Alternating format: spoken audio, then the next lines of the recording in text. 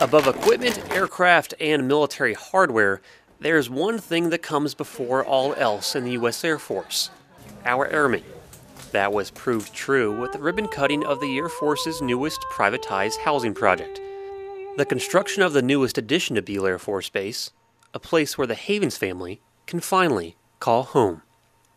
You know, I have to say it's very overwhelming. I mean, we are blessed beyond measure because the other houses that we've had, you know, were built in 1955. We're talking no central air, the heater and the AC ducts, you know, so it's had its wear and tear.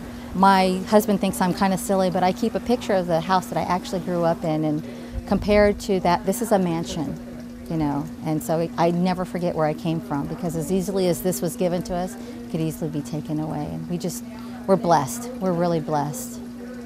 The project, slated for completion by late 2014, will result in 509 homes for Beale Airmen and their families. Airman Buchanan, reporting from Beale Air Force Base, California.